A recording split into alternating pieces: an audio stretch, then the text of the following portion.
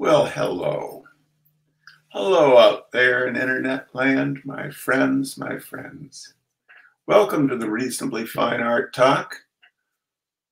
Today it's late September. It's late September, and in Vermont, we've just had the first frosts. The first frosts knocked out people's basil. So it goes. Well, welcome. Today, we're going to have just a little talk about what's been on the easel this week. This last week, I was invited to start showing at a gallery in Montana. That is of interest to me because I love, for the last few years, I've been invited to be part of the Buffalo Bill Art Show and Sale out in Cody, Wyoming. I've never had the opportunity to travel out in that area of the country really before, and just loved it. And it's the thing that's wonderful about it is that the landscape is just so huge. It's just the space is so dominant. In New England, the landscape is much more intimate. Everything is closer together, you know.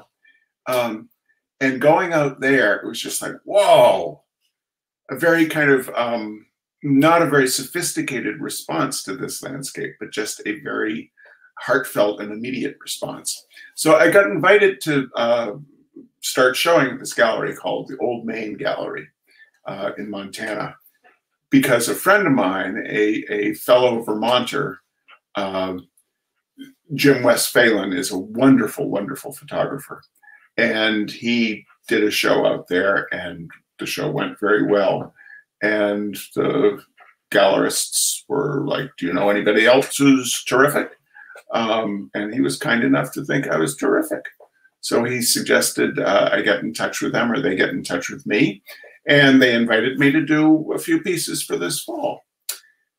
Now, you may have noticed that there's a thing going on this year called COVID-19, AKA the Covfefe virus.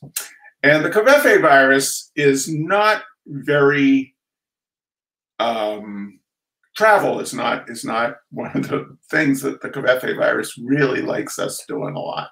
So I did not go out to the Buffalo Bill Art Show and Sale this year, though it just took place this last week.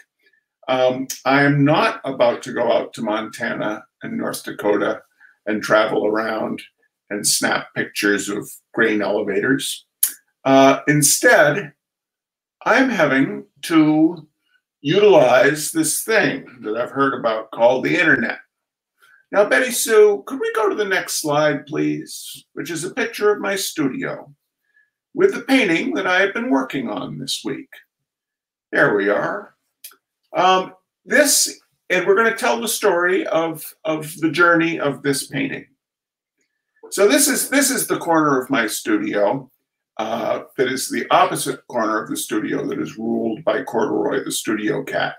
This corner of the studio, Corduroy sits underneath the table that's immediately to the right, and Corduroy offers opinions, but she does not dominate this area. This is my area. Next slide, please, Betty Sue. So I went on to the interwebs, and I did my usual thing, which is to go on to Flickr and type in Montana, barns, rural, just to see what's out there. Didn't find anything much on Flickr. Hey, it's John Porter Lassiter IV. What's up, Charles? Well, I'm talking about the process of painting during the era of COVID. So didn't catch anything on Flickr. Then I typed in like WPA photos of Montana. Nothing really caught my eye there.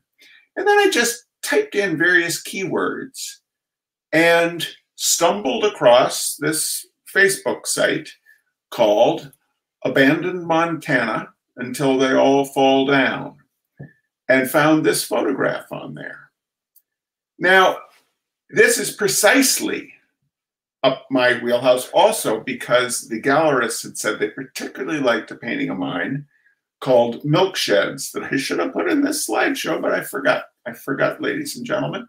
But it was of two milk sheds out on a ranch outside San Angelo, Texas, that had a similar. The structure has a similar feel to this in that it's two structures with kind of a breezeway connecting.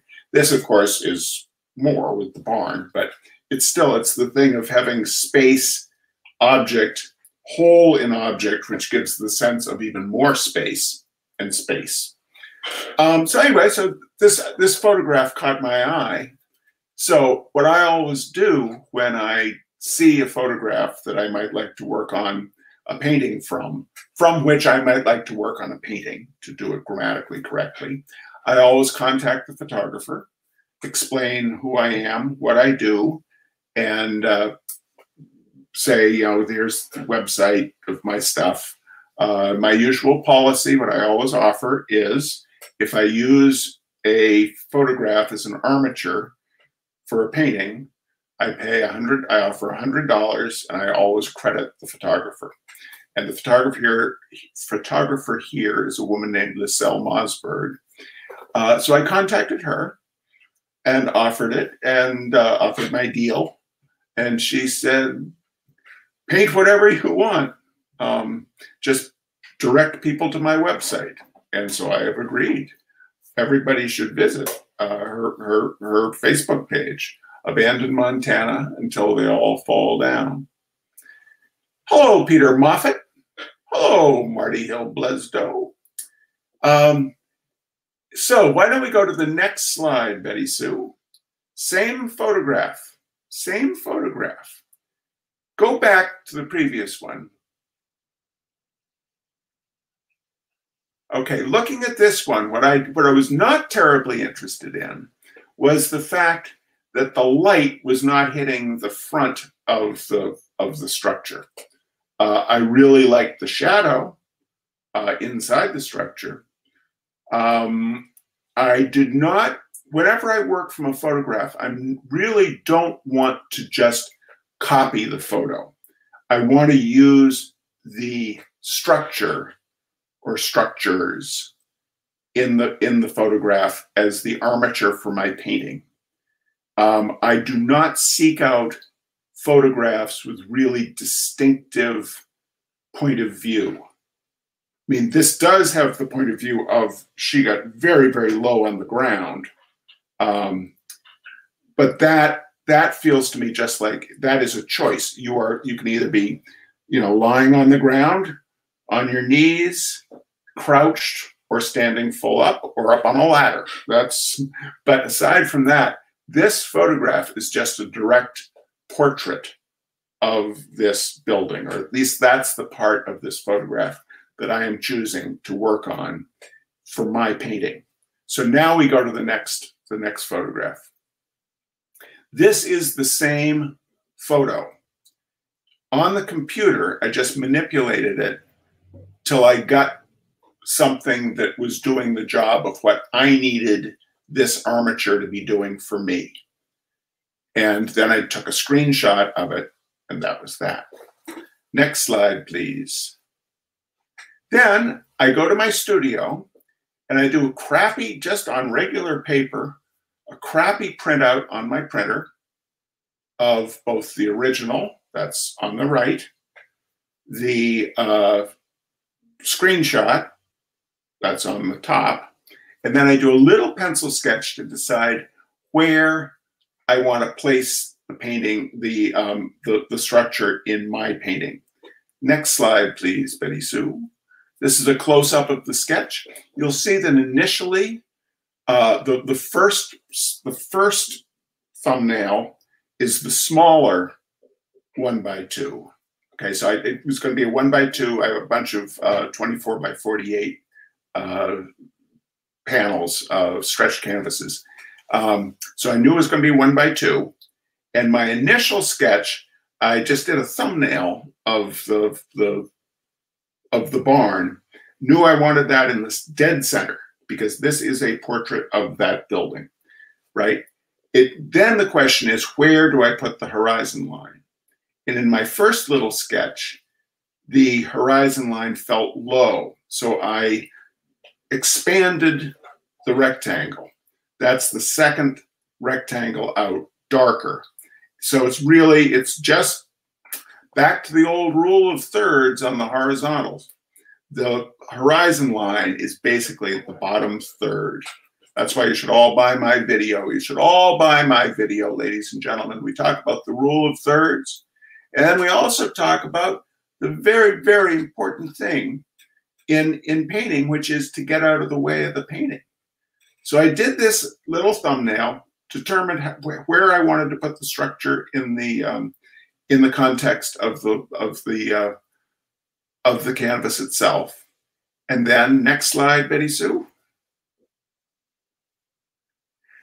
Then I did my projecting, which I get to do, ladies and gentlemen, because I sketch all the time. And if I sketch from life, that makes me feel like I can project when I am doing a studio canvas. If you don't know how to draw, don't jump immediately to projecting. It's going to make you miserable. It's going to feel like cheating, and you won't learn anything. I've put in hundreds of hours of sketching, and I have the sketchbooks to prove it. All right? So no shortcuts. Anyway, so I did the projection using that blown out version of the photograph. So I really am just concentrating on the structure. And then with acrylic paint, so this is a 24 by 48 stretched canvas, triple coated with acrylic gesso. Then with a very thin wash of acrylic paint, hang on, let me call up my cheat sheet about the colors that I used. The color for the structure is acrylic, viridian, and burnt sienna mixed together, okay? But it's very, very watery, which is why the value is so light. I did not add any white to the acrylic paint mixture there. So by doing a thin acrylic wash and then with a hairdryer drying it, I really got the first pass with the structure in about 45 minutes. And then for the grasses, I made a transparent oxide yellow and unbleached titanium acrylic, and using just a chip brush, a hardware store chip brush, just brushed in a watery mixture of that. That gave me basically everything I needed to know if I liked where this painting was going. And this was feeling solid to me at this point. And then I did the very, very important thing, ladies and gentlemen. And I talk about this a lot in my video. I took my coffee. I sat down in my chair about 10 feet away and I went,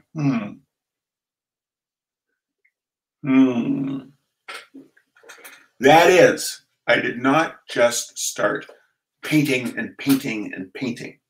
Next slide, please, Betty Sue. And ladies and gentlemen, thank my beloved Betty Sue. She's down there in Austin, Texas. She's very, very tired. She's still doing all this technical work for me.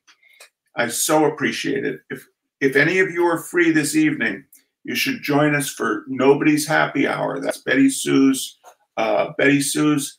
musical event that she does every Tuesday night from 7:30 to 9 Eastern Time or 6:30 to 8 Central Time with different musical guests. We spin the wheel of misfortune, and people, they have to do cover songs of songs they don't know that we in the audience suggest they do.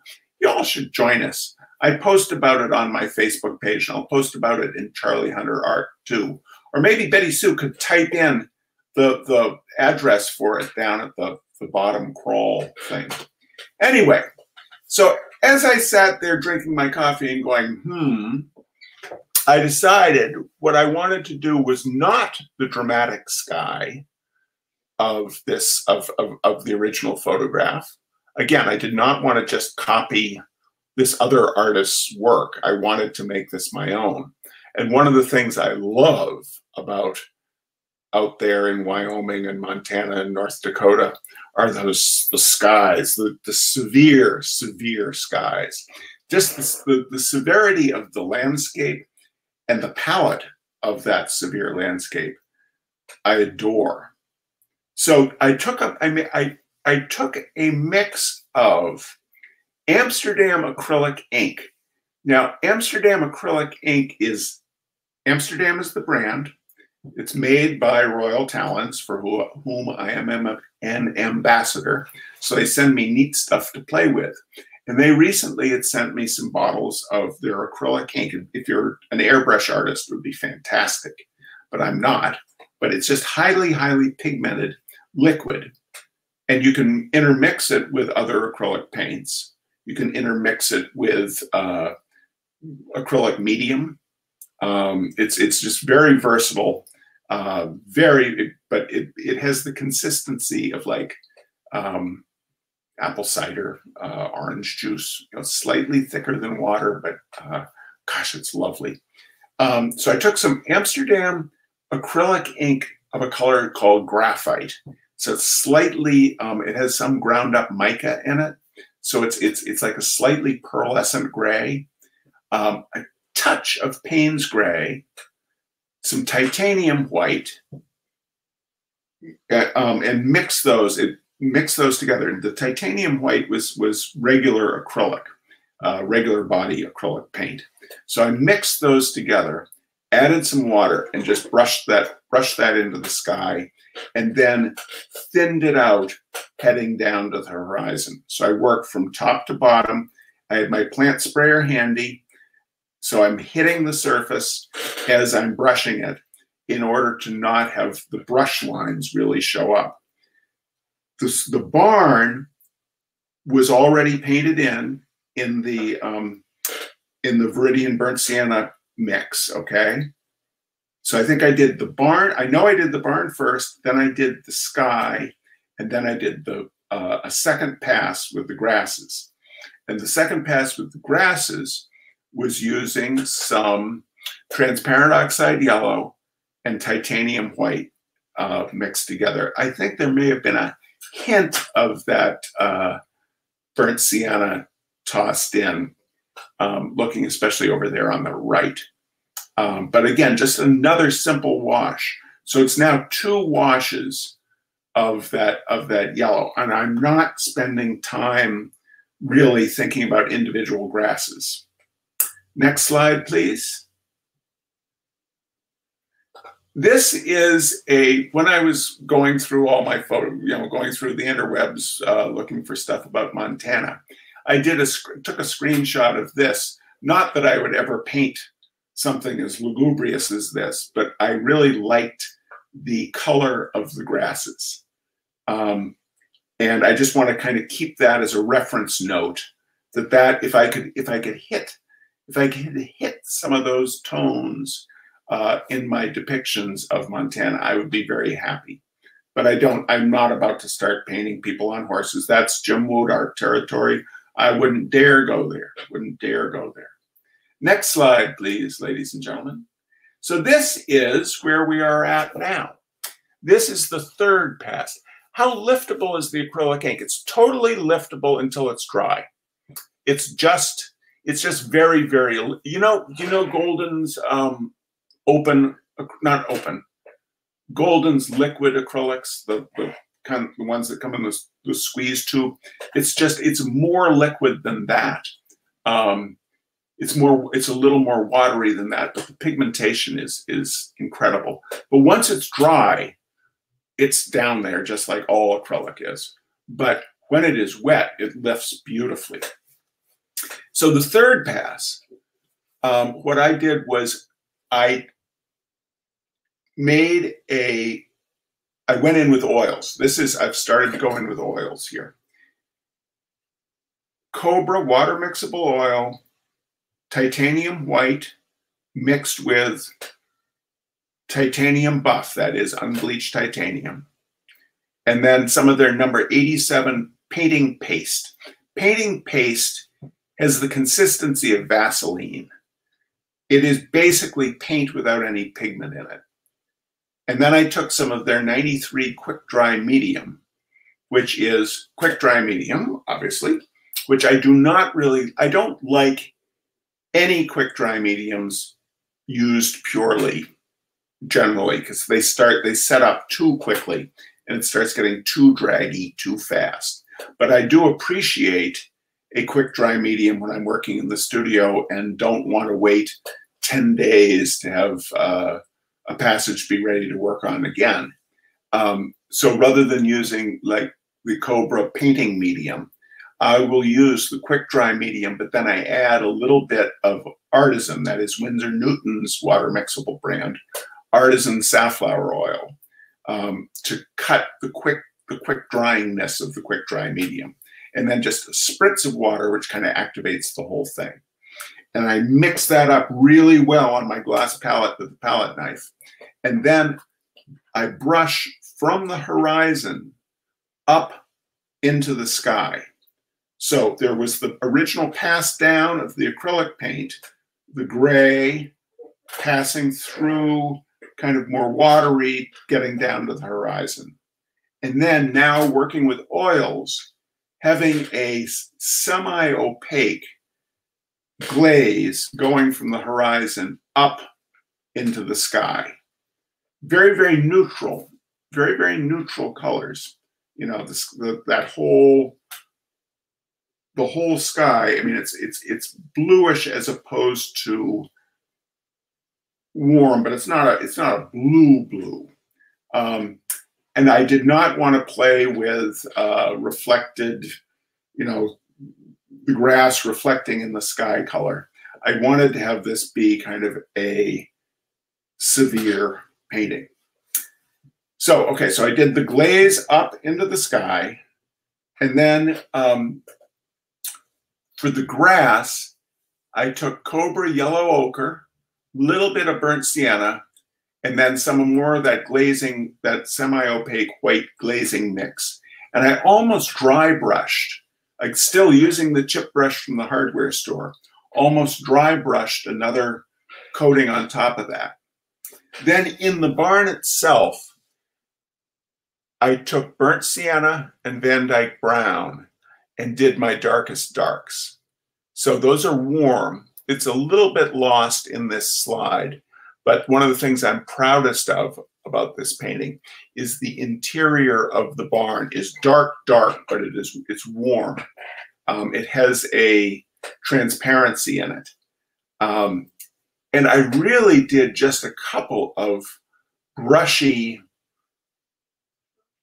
passes on the pressed tin, on the corrugated tin. It really is not, there's very, very little additional work that I did on this between the first pass.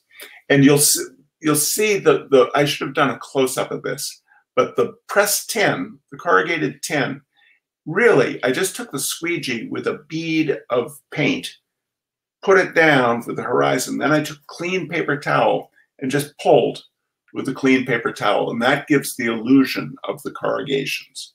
It's just done, if you're careful and if you practice a lot, you can do these very simple illusions that make things appear to be extremely detailed, even though they are not.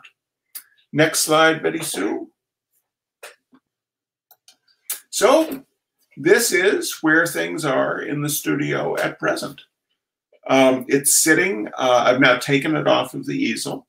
I'm letting it cure for a few days over at the side, and I'm not sure whether it's done or not. Yeah, Mustafa, I wanted to say on that,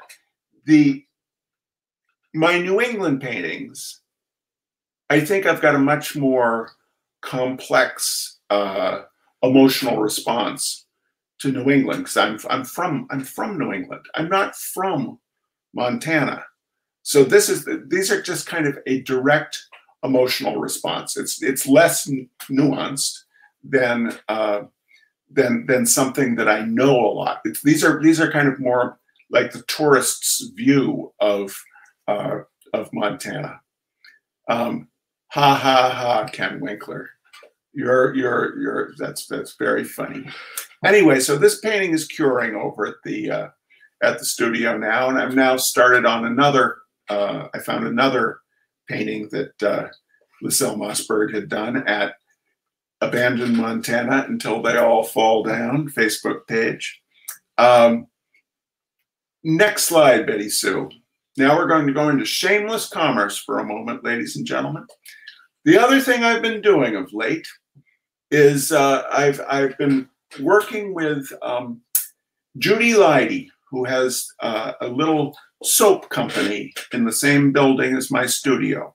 And we have created reasonably fine brush soap, ladies and gentlemen. Reasonably fine brush soap. It's a very, very simple brush soap. It's very pure. It's got a lot of oils in it. So it cleans your brushes and then it conditions them beautifully. If you'd like to buy some reasonably fine brush soap, sustainably sourced from Bellows Falls, Vermont, right there on the screen.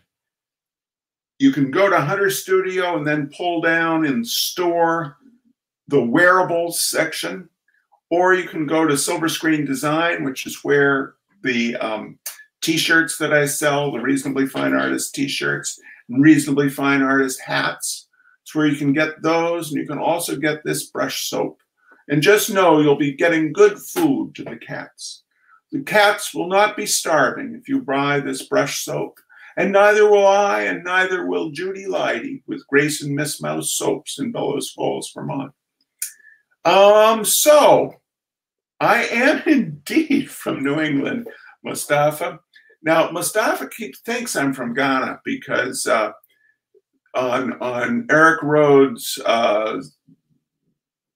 the Dreamliner, Eric Rhodes' daily Facebook live thing, he always says, "Say where you're from." And me being an inveterate smartass, always say I'm from Ghana. But no, Mustafa, but you know, Vermont's a lot like Ghana.